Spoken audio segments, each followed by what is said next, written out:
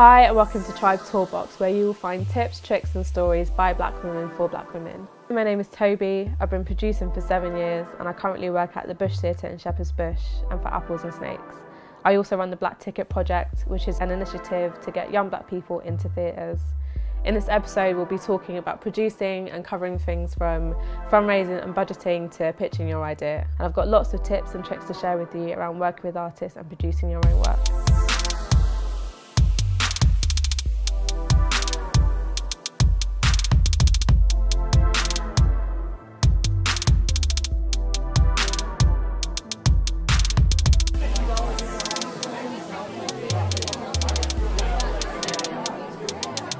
A producer is technically someone that oversees a project, usually from its genesis right through to the delivery. I'm a theatre producer, but there are all different types of producers in areas like film, television, live events and festivals. A lot of people will find that they've probably been producing before they knew it. So if you've ever arranged a dinner party for someone, if you've ever arranged a group holiday, all of that is producing essentially. It's all about organisational skills, it's all about leadership and working with other people. There isn't really a textbook way of getting into producing. I did an apprenticeship at Battersea Arts Centre in community arts, which is working with young people and community groups to make work.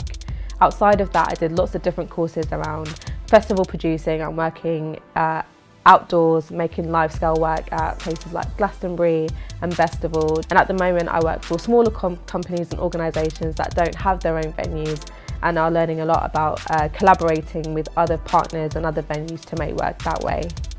These are my 3 top attributes every producer needs to have. You'll usually be the first point of contact for everything, whether it comes to booking the venue or finding a space, working with the different artists that will all be together in the room, collating all the information that everyone will need. So you need to be the person that needs to be the most organised. You will talk to everyone. You will talk to all the artists, you will talk to all the creative team, you'll talk to whoever you're going through booking the space, you'll talk to the venues, you'll talk to every single person. So you need to make sure that you are a people person. You need to be kind, you need to be considerate.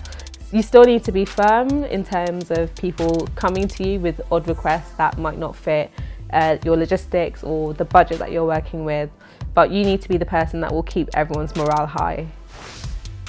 You won't always have all the money you want to be able to do things, so you need to be resourceful in terms of who you know and who can do favours for you or do things a bit cheaper and where you can find things easily. A lot of producing is about sourcing things that you need in the most affordable and effective way possible.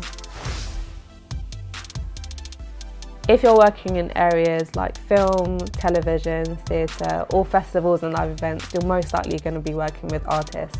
And this could be music artists, it could be theatre makers, it could be musicians, it could be directors or writers. There'll be a pool of artists that you might be working with. Different artists will have different needs. There'll be some artists that will be quite skilled and resource themselves in regards to producing and might want you to come in at a specific time.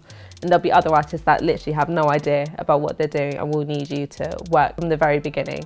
So it's about making sure that you know what kind of producing you're interested in and what kind of producer you'd like to be in order to make sure that you find the right artist to work with for that relationship to be as smooth as possible. If you're working with a lead artist on a project, they're probably the person that you're going to talk to the most. So you need to make sure that you like each other and that you get along well and that you're able to interrogate each other's ideas but also maintain a good relationship throughout the project.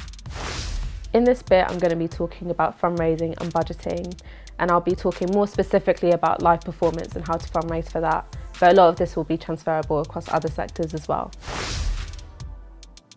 Public funding is money that the government holds that is taking people's taxes, that is put into a pot that people apply for or organisations apply for. So here you're mainly looking at things like Arts Council England or National Lottery or any of those kind of public sources of funding that are available online that you just put in an application for and it's reviewed. With private funding, you're mainly looking at things like trusts and foundations.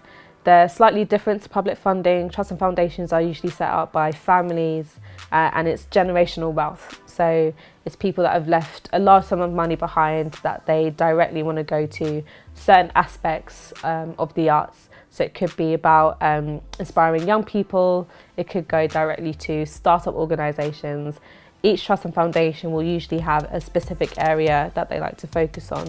So with trust and foundations, you've got to do a bit more research as to where your project fits in with which funder.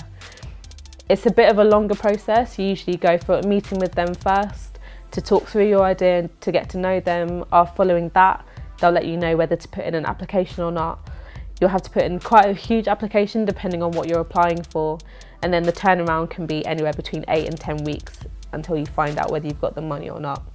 Each trust and foundation will have a completely different process of how they monitor that spending, how they give you the money in the first place. There are some funders that will send you a cheque for the full amount. There are others that you'll need to report to and monitor your progress in the project to make sure that you're delivering what you said that you would deliver. With other sources of income, you're looking at things like angel investors or philanthropy, so individuals that will directly donate their own money into your project. You might be looking at patronage, so people that might sign up monthly or yearly to continuously give money to your project, and in return they'll receive special invites to things or things that other people might not necessarily receive. So it could be corporate sponsorship or it could be non-monetary sponsorship where they'll put their logo on your flyers and in return they'll give you food or drinks or clothing or whatever it is that you're asking for. Another source of income is ticket sales. Now this is anticipated money that you're hoping to make. That's usually calculated on around 60% of the maximum amount of tickets that you can put on sale. If you're working on a low budget or no budget at all, there'll be different ways of trying to get stuff for free. A lot of this will be looking at the people that you know, whether it's your friends, your family or your colleagues, and seeing if any of them have the skills or the resources of things that you need, or if they know anyone that does. You might also reach out to people outside of your network. So for example, there was a show that needed a lot of chips, and so we reached out to the local chip supplier and they gave us lots of chips without expecting anything in return. This kind of relationship is about finding a common interest and getting someone to believe in what you're doing. No matter what kind of producing you're going into, you're probably going to need to pitch your idea. These are my 3 top tips for pitching.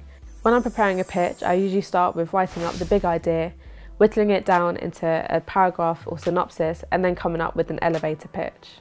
An elevator pitch is usually one line that summarises your project and picks out its key points. Pause the video now and practice writing your elevator pitch.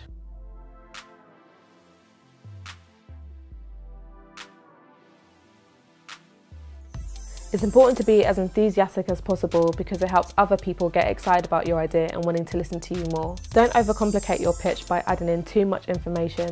Make sure to keep it concise and keep it necessary. If you're handing out resources or you've got a PowerPoint, make sure you're not doubling up your information as well. So I've told you a bit about the basics of producing, but if you want to get your foot in the door, here are a few places to start. You can check out producing courses at Battersea Arts Centre, the Almeida, the Roundhouse and Stage 1. They're all completely different and offer different things and vary in length, so there'll be something for everyone. Thank you for joining us for this episode of TRiBE's Toolbox. Make sure you like, subscribe and comment down below with what you've learned, and also make sure you check out the other videos as well.